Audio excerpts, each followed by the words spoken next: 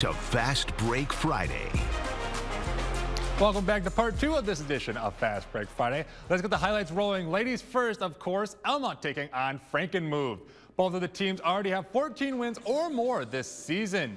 The Eagles bring the defense in, allowing Izzy Berthel open in the corner as she splashes in the 3 with a big smile after. Grace Mellinger sees a lane as she squeezes through and gets the layup to go off the glass and in for the Panthers. Then Frankenmuth brings the pressure, allowing Claire Konzelman to get the steal. She takes it all the way up court for the basket. The Eagles dominate in this one, winning 58-18 and clinching their 4th Tri-Valley Conference championship. Now over to another great matchup. 2 double-digit win teams facing off. Garber hosting John Glenn. Ella Betzold gets the rebound for the Dukes, looks up court, finding Sierra Kelly, who puts it up and in for the basket. Garber putting the pressure, though, on the Bobcats. Olivia Kuhn is left wide open for 3. Gets some help with the backboard. They got that one to go in. Dukes driving into the paint, kick it out to Aubrey Ball. Nothing but net there. Garber is going to pick up the victory, 58-51. Well, now let's transition to boys basketball. Mount Pleasant traveling to take on Carman Ainsworth, 10-9, meeting up with 11-9. The Oilers Easton Day going to jump through the defense and find Logan Brodachuk, who slams it for 2.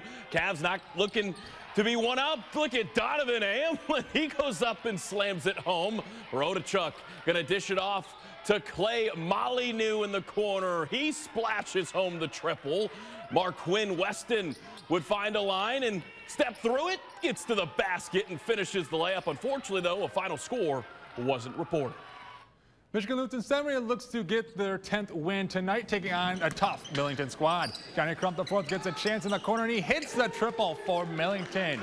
And Crump trying to run the baseline here, but Lutheran Seminary forces a turnover, and Thomas Lutzel is the first one down court, and he drops it in for 2. Then Millington moves the ball around, and here's Crump again from downtown. He catches in on another 3. This game would come down to the wire, but Millington hangs on to win it 58-56. All right, now over to another matchup, a matchup of 2 14-5 squads. Lake Fenton on the road taking on Goodrich. So records are identical. Something had to give in this one. So the Martians going to give it to Landon Williams, who gets the offensive board, goes back up and puts the shot in for 2. Now Aspen Hunter hands this one off to Brandon Bosert. He goes up and he's going to drop in the pretty layup for the Blue Devils. Jason LaPlace now finding Landon Williams, drives in, goes over a defender, the ball rolls in for the bucket. Goodrich keeps it going. Carson Rather from open 3-point range drains it. The Martians pull away to win, 75-43. Now to another game that started with identical records. Bullock Creek and Standish Sterling both sit at 11-7. Brock Bartlett going to drive, get the defender, get some room, and then buries the mid-range jumper. Nothing was stopping things. Schwartz, look at him powering his way to the basket. Standish Sterling continues going forward. They find Kaysen Wendell. He gets it to go. Bullock Creek's Ryan Long responds, drive in, stop, spins, and then gets it to drop as the Lancers hold on in a tight one, 43-42. Last but certainly not least, Novell Catholic Central hosting Ithaca tonight. The Yellow Jackets showing off their range early as Bryson LeBaron gets enough room and get put up and drain the triple. The Panthers move up court quickly, and Cam Call fakes the shot, slips between 2 defenders and spins as he gets the layup to go in, and the student section was loving it.